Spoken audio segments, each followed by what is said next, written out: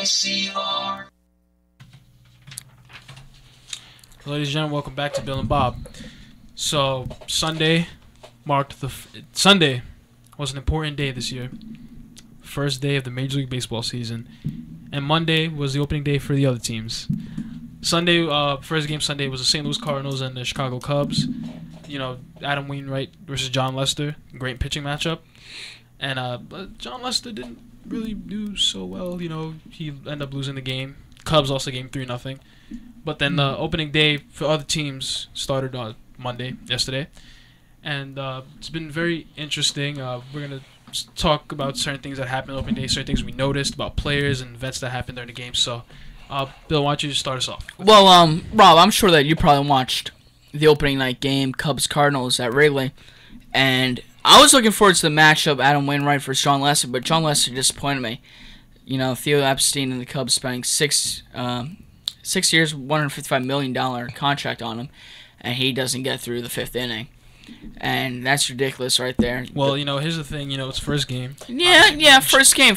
But first time being in the National League. You know, jitters. It happens. And also going up against the Cardinals. You know, the Yankees of the National League. You know, so. But also, I was looking for that first home run of the season there, but all the balls are dying before they even get to the warning track at Wrigley Field. But let's talk about the Yankee game. Alex, I know you hate Alex Rodriguez, A-Rod, but he performed very well yesterday. 1 for 2 with a walk, and I think he's gonna do very well this season, coming off a hot spring training. They lost 6-0. And I think he's gonna regain his third base position. Chase Headley with a throwing error, not doing so well at the plate. You tell me what you think. First game, remember that. The first game is only 161 left. Yeah, that's a whole bunch. So Okay. Friday night we'll make our observations. Don't count your eggs for the hatch. You know, that's what they say. But sure, Alex Rodriguez might have gotten his 1 for 2, but you know, you gotta talk about Masahiro Tanaka. You know, I don't know how many runs he gave up. No, he sucked. I mean, giving up that home run to Edwin Encarnacion. I know you have our time I'm not Spanish, so I don't really pronounce that well. But word lib right there. You know, he didn't really perform well. Actually, one thing I did notice about the game, like outside of the off the field, was the 4 train. I heard the 4 train going to Yankee Stadium actually had the vintage train cars. You know, going to Yankee Stadium. I find that pretty cool. You know, I don't really know how it would work. Would it go all the way down to Manhattan? You know, with that, I find it kind of weird. But you know, I thought that was pretty interesting. And you have my team, who is down in D.C. playing the Nationals, a team that they rarely beat, unfortunately. But you know, it's opening day, and you know how the Mets are on opening day, best opening day record of all time. 640 win percentage. Yeah, 34-19. Followed up by the Yankees. Now 35-19. Followed up by the Yankees, but who gets the job done in October? You notice how I was on my opening day, right? Okay. And you're sitting there talking about past championships. We don't talk about the wins that matter. And you're sitting there talking about past championships. Let's go. Anyway, like I was saying, first game, you know, the Mets play the Nationals, team that they don't beat that often. And Max Scherzer, who was a Cy Young candidate last year, now plays for Washington, and he was expected to, you know, perform really well against the Mets. And then the Mets, interestingly, started Bartolo Colon, the 41-year-old ageless wonder. You know, and Colon outdueled him. All Colon really gave up was a solo home run of Bryce Harper. And Scherzer, he played well. He pitched well for most of the game, but then he just lost it in the 6th, you know, or 7th. And, you know, he ended up losing the game. You know, there wasn't really any breakout performances, you know, but, you know, they got the job done, you know, so. No, I think that the Nationals in the beginning of the season, they're going to run their record up, going up against teams like the Marlins and the Mets. Oh, the Marlins. The Marlins and the Mets, they're going to be middling teams at best this season. At best. Where'd you get your baseball analysis from? Okay, you tell me what your predictions are for the NL East. Marlins, they're going to be a lot better than... I'm not going to say a lot better. They're going to be better than middling. Mets, same thing, better than middling. The Braves are going to be a middling team, if anything. That team lost so many players, and they're actually starting to go downhill fast. You know, they got rid of Craig Kimbrell, their star closer, in San Diego. And also, you got the Phillies in that division, and the Phillies are predicted to be dead last. The Phillies are horrible. Some people. They're horrible. Yeah, they're bad. That's one thing I do about baseball. Them Phillies are terrible. Yeah. it wasn't too long ago that it was the other way around. You know, the Mets Yeah. were a terrible team, and the Phillies were, winning a World Series. Now, I'm not gonna say the Mets win a World Series yet, but the Phillies are just awful. I mean, the Mets weren't that bad, recently. So, Yeah, Jimmy Rollins, he's rolling Yeah, in LA. in Hollywood now. So yeah, that was another game. San Diego and LA. with Matt Kemp returning. Matt Kemp, I think he hit a home run against Yeah. Clayton Kershaw. Yeah, and Jimmy Rollins, I don't know if it was a walk-off, but it was a go-ahead 3-run home run to get the Dodgers the win. So that was probably the best game of opening day. Opening night day, whatever. It's West Coast. Yeah, but back to opening night. Did you see the Ernie Banks tribute for Mr. Cub at Wrigley Field? Oh, and I actually missed it, to be honest. No? Well, here, I'll just give a little personal anecdote right now. Ernie Banks actually is the reason I'm here today because, well, don't interpret it the wrong way. But my parents, they used to go to autograph shows, and they were already dating for like their 7th year at the time.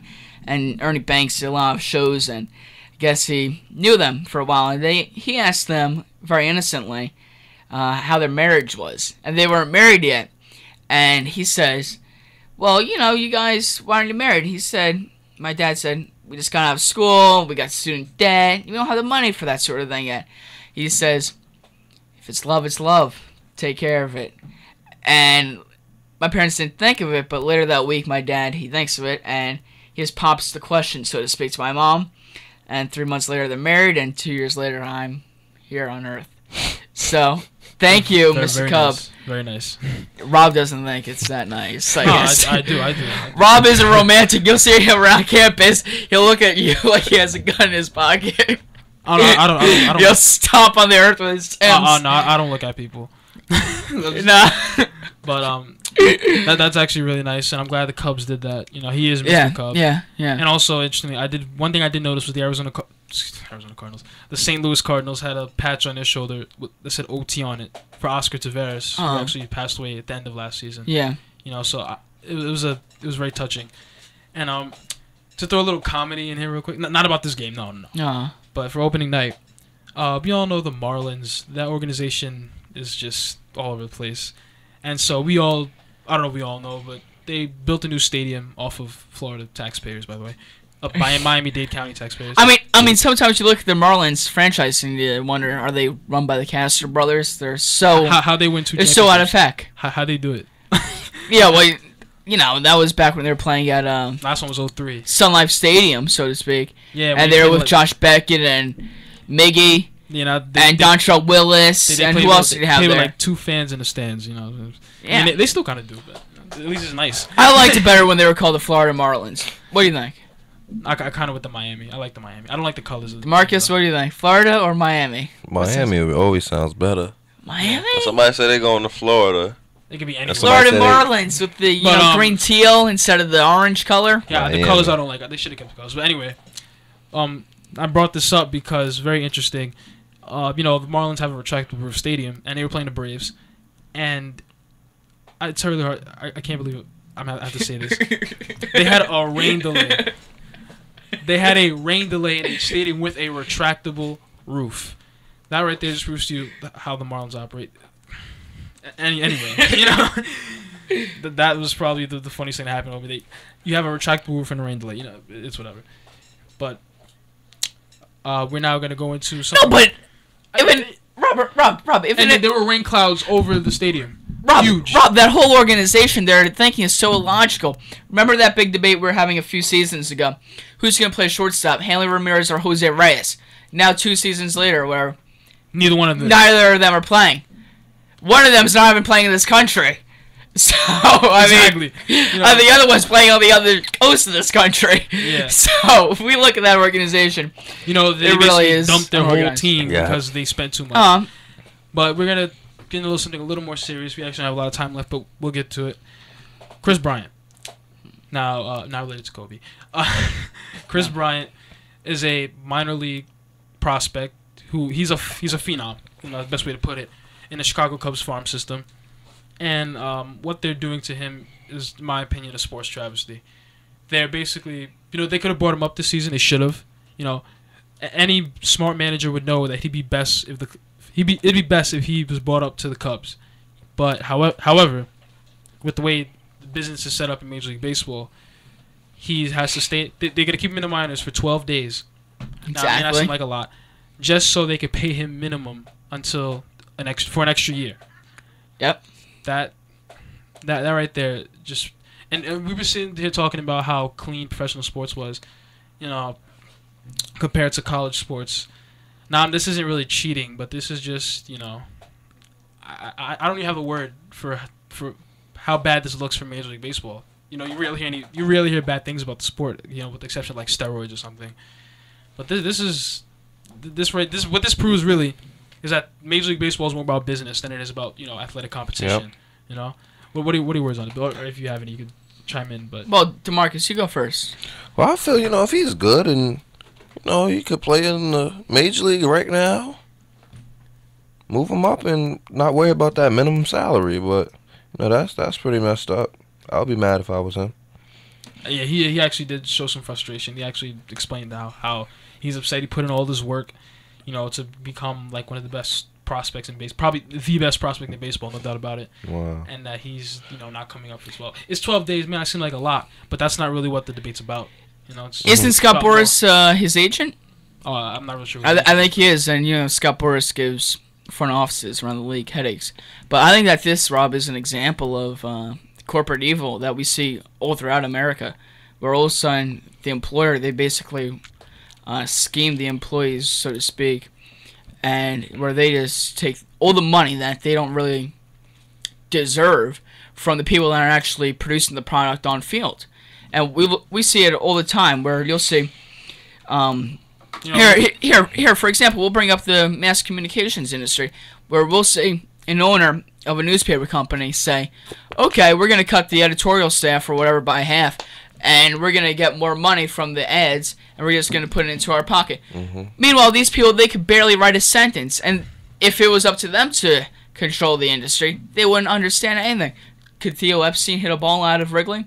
I don't think so. Exactly. Chris Bryant, he's hitting, what was it, 495 or something in the spring training? Like 15 home runs. 15 home runs in March. In March. Well, yeah, I don't know if it was 15. I forget the number, but I think it was 9. But whatever, he was putting up mind-blowing and staggering stats. I think it was 9 home runs and 45 at bats. Staggering stats, and if we really want to go talk about the debate in this country about wages, and I think that it is a debate that we should have, then why don't we talk about the debate of people that are not being paid the wages they deserve? We see all the time people that have gone through school, doctors and lawyers and teachers and everyone else. Especially teachers, high school teachers. Yeah, teachers, they're getting paid what?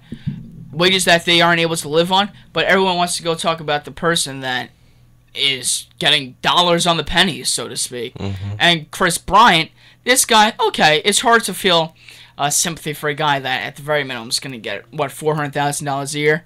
But if the guy's in baseball, that's chump change. Exactly. If the guy deserves millions of dollars one year, and that's what people want to pay him, people should let him get what he wants to get paid. People should get paid what they deserve. Exactly. And I know I love football. You know that.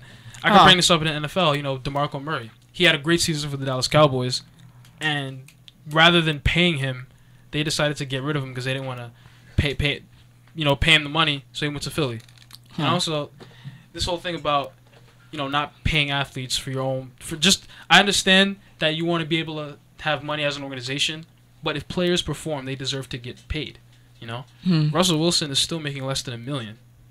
They haven't done a deal yet. Actually, they might have done a deal, but for a long time he was paid less than $1 million, and he really deserved to be paid a lot more than $1 million. Yeah, and so that right there is just. Yeah, and Rob, I know that all these professional organizations, that they all have their lobbying foundations and firms to get involved politically and everything. But if you want to talk about real equality and everything, make sure that your employees, first and foremost, are treated equally and fairly. Because I think that you're just a hypocrite if you go out there saying, oh, the government doesn't treat people fairly, if you don't even treat your own people fairly. Mm-hmm. And I don't really see America as really being a place where we can tolerate hypocrites.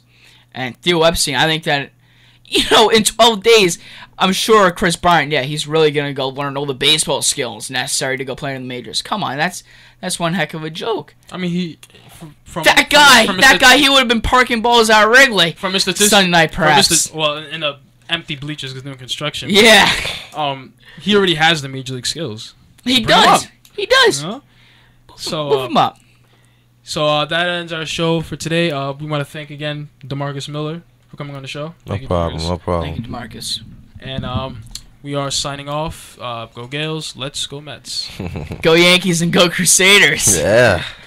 All right. And go Seawolves. Thank you. We'll be back next Tuesday.